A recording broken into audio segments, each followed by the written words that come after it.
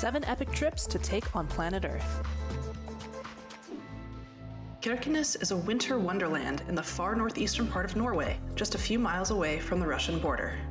Red king crab is an invasive species here, and it also happens to be one of the most sought-after shellfish in the world. The average weight for a male red king crab is around 6 pounds, and its leg span can grow up to nearly 6 feet. With only a few hours of daylight to work with in winter, we took a snowmobile sledge to an ice-covered fjord. We used an ice auger to drill a hole in the ice. We learned how to properly pull up traps and how best to knock out the crabs. It's super rare to eat fresh red king crab, since most of what you get in a restaurant or a supermarket is frozen. Tasting our fresh catch was a real treat. Port du Soleil is a mega resort in the French and Swiss Alps, and one of the largest ski areas in the world. After suiting up, all we had to do was run off the edge of the slope and let the parachute do the rest.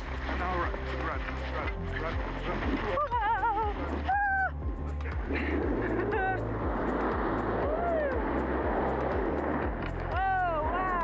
Mont Blanc, the highest peak in Western Europe, kept us oriented as we gained elevation, finding pockets of warm air called thermals and riding them like birds. Before I knew it, we were doing wingovers. To do so, my expert instructor harnessed the energy from turning the glider in one direction and used it to make a more aggressive turn in the opposite direction.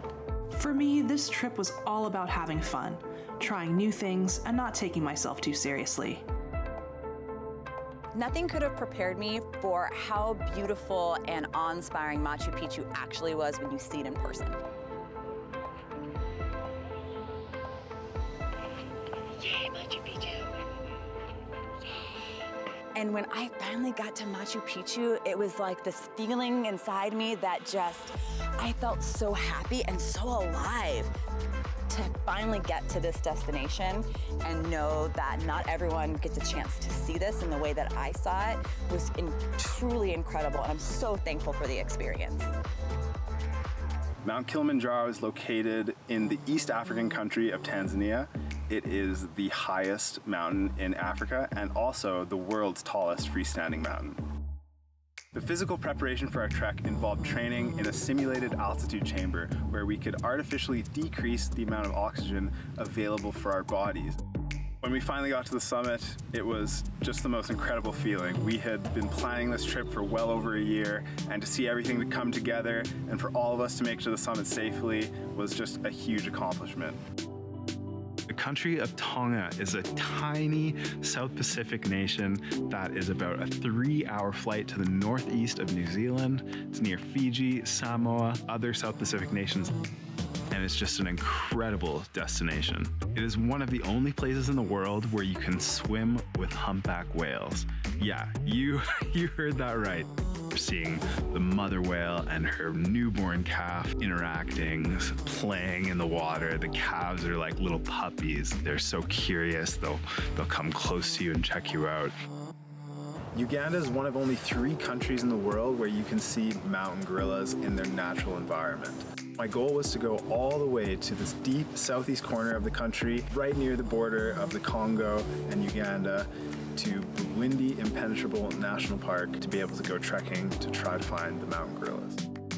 There aren't really any words that can describe the feeling of standing face to face with one of our closest relatives on the planet. Seeing the facial expressions on each of the different gorillas, seeing the silverback and how protective he was of his family, and seeing how playful and curious some of the younger gorillas were, it was just an incredible experience.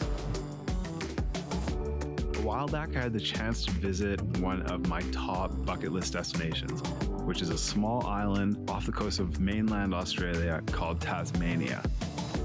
Tasmania is known for being rugged, wild, remote.